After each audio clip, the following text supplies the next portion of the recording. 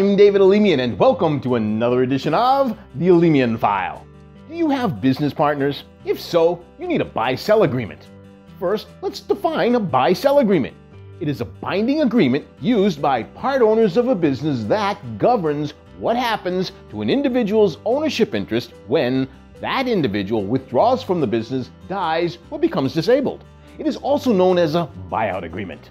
Buy-sell agreements are put in place to protect the owners of a business. For example, what if one owner becomes physically disabled and is unable to carry out his or her duties in the business?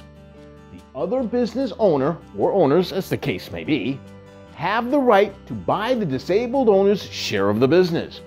This ensures that the business will continue and also ensures the disabled owner is compensated for his or her shares of the business.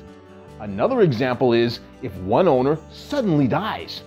The surviving owner or owners need funds to immediately pay the deceased owner's beneficiary for the deceased owner's shares of the business. A good buy-sell agreement protects all parties when the unexpected happens. By their very nature, buy-sell agreements must be fully funded ahead of time because an unfunded or underfunded buy-sell agreement is completely useless. One of the most common ways to fund a buy-sell agreement is with a combination of life insurance and disability insurance policies. When a business is worth many millions of dollars and the owners are a little older, paying for the policy premiums can be a challenge. I will address how to overcome this challenge next week on the Alemian File.